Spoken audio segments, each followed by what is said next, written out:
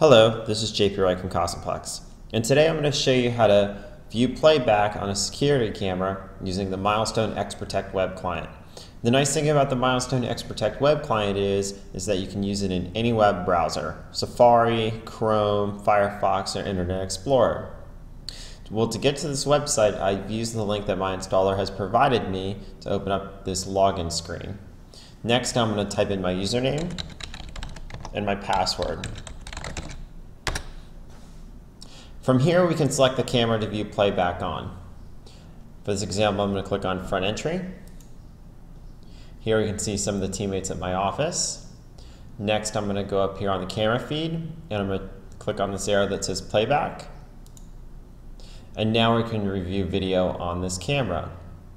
I can select the calendar, and from this point, it's very nice as I can use the slider to go back and forth and quickly review tape. I can go to the live feed here. I can click on Playback again. Click on the calendar. I can click on the quick playback. I can press Go To. And then I can use the left or right arrow to play forward or backwards. Here we can see the tapes going forward. You can also shuttle it left or right, faster or slower. See how the time's changing faster.